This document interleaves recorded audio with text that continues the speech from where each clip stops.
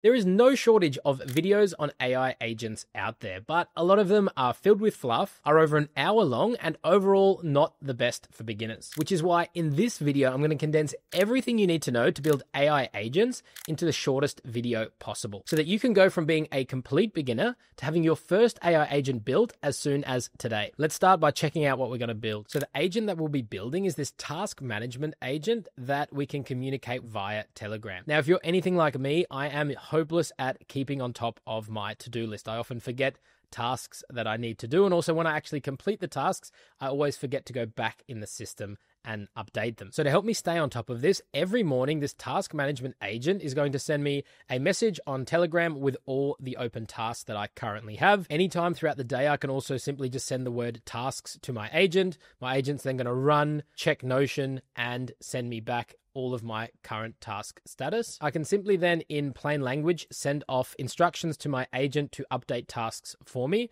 So here I've asked it to mark one task as done and change the due date for another task. And my agent can also create completely new tasks in my task database. This is perfect for when I'm on the go, so I'll never forget what tasks I need to work on. All right, let's build out this AI agent, search for Telegram, and select on message. To connect our Telegram trigger, we need to create new credential. And then to get our Telegram access token, we need to head over to Telegram. Then in your Telegram app, you want to search for the user @botfather. Make sure it's spelled exactly like this. And then we send the message /new bot. We need to give our bot a name as well as a username. Then Botfather will give us a link where we can chat with our new agent and give us the access token. Copy the access token and paste it here into N8N and hit save. Now we need to test that the connection is working. Hit execute step, and over in Telegram, message that new bot. Just hit start, and we can see here that in N8N that start message was found. I'm going to test again and just type in here hi there, and we can see that that message has come in. Next, we want to add a set fields node or an edit fields node. I'm going to select manual mapping. I'm going to drag in that text message coming from Telegram and just change the key to message.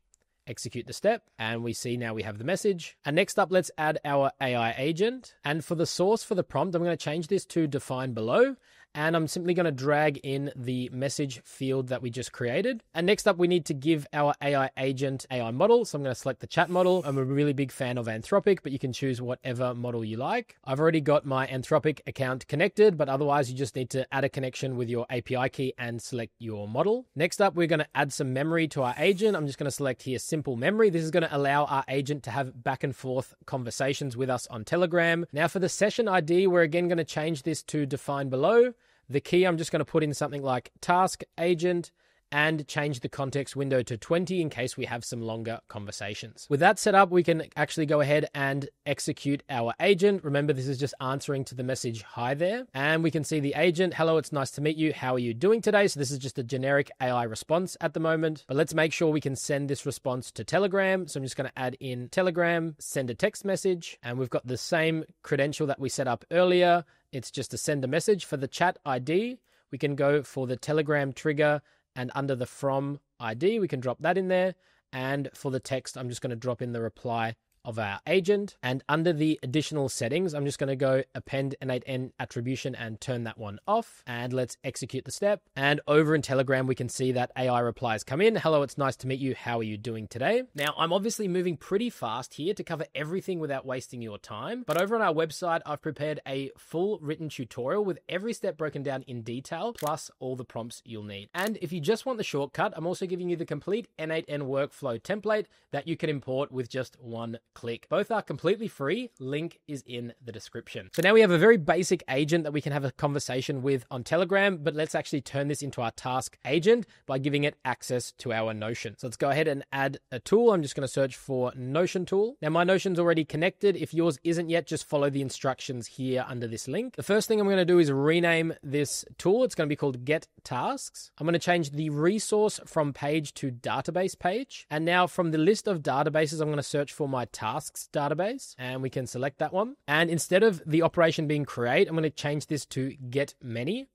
So this is going to search my tasks table. We can set a limit here. I think 50 is fine. And now let's add some filters. I'm going to select build manually, all filters, so that all filters need to match. I can add the first condition, which is going to be where the assigned to contains, and I'm going to select my name from the list of our Notion users, and I want the status, so the task status, to be equal to open. So it's only giving me my open tasks and not telling me about already completed tasks. We can execute this step to test that it's working, and we can see we're successfully able to pull in the tasks from our Notion database. Now we need to give our agents two more tools. First of all, the ability to update tasks. I'm just going to actually copy this other Notion tool, hook it up to our agent, and we can click into here. I'm going to change the name of this one to update a task. And now we'll keep the same Notion connection. It's going to be a database page, but this time the operation is going to be update. And now we need to tell the agent what page should it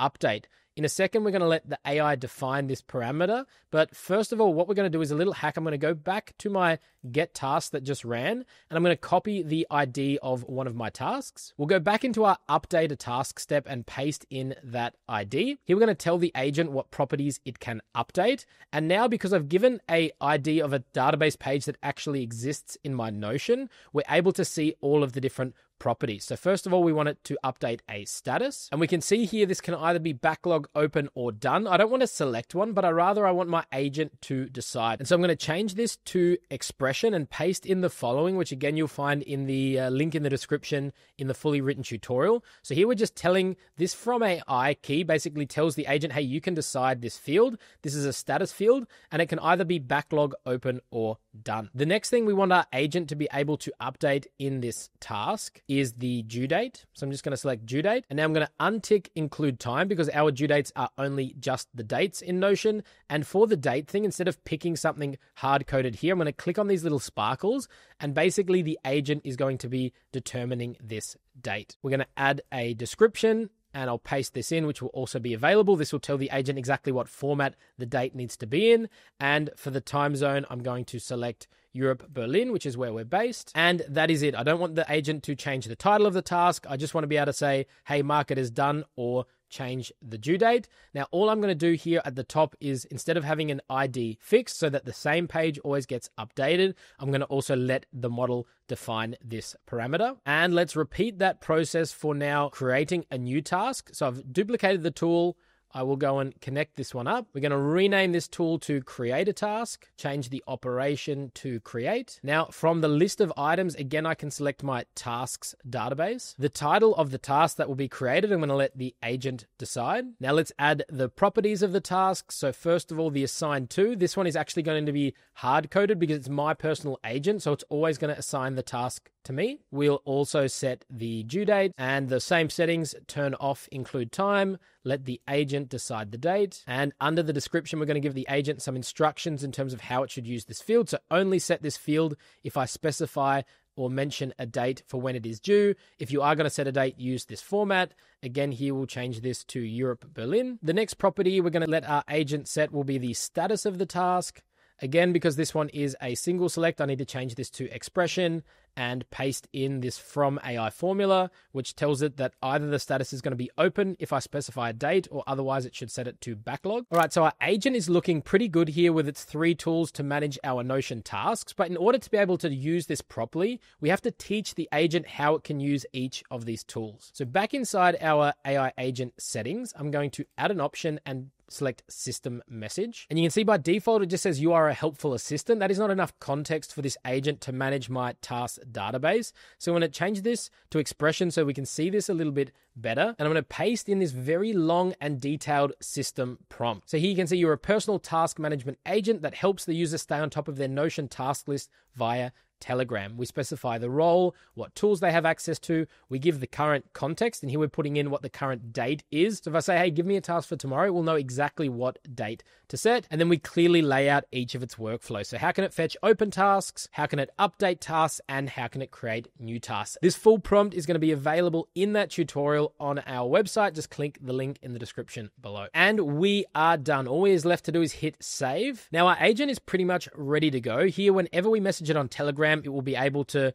do whatever we asked it in our Notion database. But so that it's messaging us proactively every single morning, I'm going to add another trigger, and this time is going to be a schedule trigger. And I'm going to set up this schedule to run once a day at 8 a.m. and we can execute this step to test it out. I'm going to move our trigger over to the front. So now we need to connect our schedule. Rather than connecting it directly to the agent, I'm going to duplicate this edit fields node, hook this one up to our schedule. And you can see here, this one is the message right now. It's taking it from the Telegram, which we won't have access to. So here I'm actually going to hard code a message and say, get my open tasks. This is what it's going to be sent every single morning. And then we just need to connect that one up to our agent. Now, all that's left to do is turn on and activate our AI agent. And now every morning at 8 a.m., we'll receive our to-do list and we can just message our agent whenever we have a new task that comes up. Now, this was just one use case for an AI agent, but recently I made this video where I went over 8 different use cases for OpenAI's new ChatGPT agent mode. Now, these agents are super easy to set up since they're only a prompt away. And on top of that, in the description of that video,